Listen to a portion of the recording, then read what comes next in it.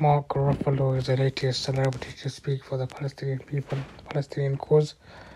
He says, it is horrific to see innocent civilians killed and held hostage, and there is no justification for it.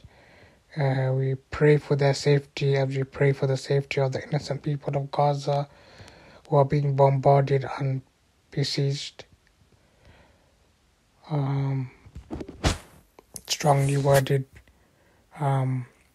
message, and he's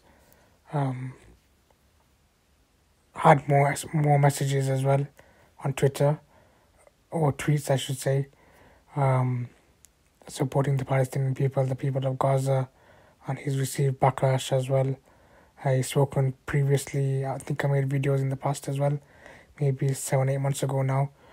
It was good to see the people with a big following, people who are known,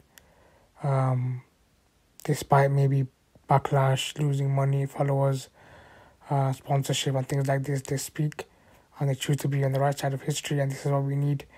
And just like I mentioned in one of the previous videos, just a few minutes ago, maximum probably an hour ago, Israel bombed a hospital for some reason. This just shows you the level of evil these people are. They are the enemies of humanity. That's exactly what they are. They're enemies of humanity. Nothing about them is good. Absolutely nothing about them is good. They do not represent Judaism. They do not represent humanity. They do not represent anyone. They just represent evil. And we've seen Jews have been violently beaten. Synagogues have been destroyed or harmed or in some way disrespected, if you like. Rabbis have been attacked, whether it's by Israel or Israel supporters. Rabbis have been attacked verbally, physically. So what else do you want? They're not for Judaism at all, and they're going against the teaching of Judaism. They attack rabbis, synagogues.